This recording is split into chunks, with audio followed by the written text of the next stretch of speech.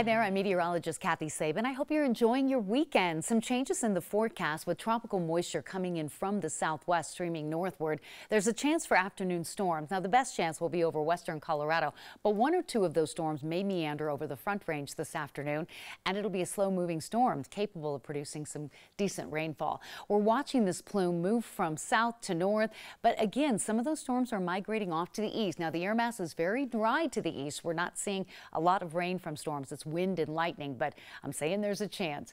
And very little threat of severe weather, it looks like, across much of the west and southwest as we move through the afternoon time period today. We'll start off really mild in the mid-60s. Clouds increase during the afternoon. Temperatures will be back in the mid-70s, actually mid-90s. Mid-90s expected today, and that is a good 10 degrees above average for this time of year. 94 in Denver, 98 in Lamar, 68 in Winter Park, and a cool 86 in Grand Junction, with again slow-moving storms bringing the threat of heavy rain to some of the burn scar areas. So we'll be on the lookout for flash flooding today.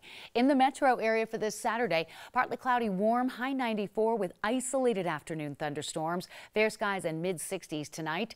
Father's Day, how about low 90s with scattered late day storms and the chance of rain from those storms, so plan accordingly. Upper 80s as we move through the start of next week, and then the summer solstice is next Tuesday morning. Mid 80s for the start of the summer season, and then the temperatures climb back into the 90s for Thursday and Friday. Have a great day and a great weekend. Thank you for watching.